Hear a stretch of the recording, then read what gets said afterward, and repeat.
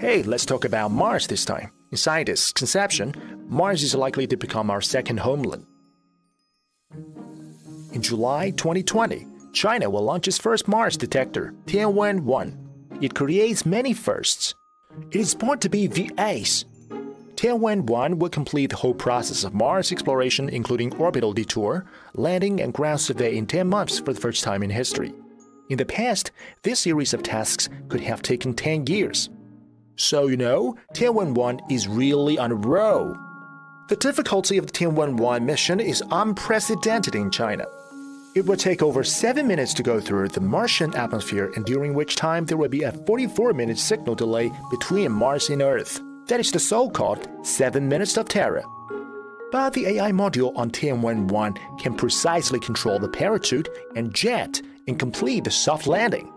Besides, Tianwen-1 is now a top layer. It carries 13 scientific instruments, 6 more than the best existing detectors. These gadgets can detect the geological structure, material composition, ionosphere, and moisture in the soil. Therefore, it can bring back the most abundant data in history. Then when one comes, can Mars be far behind?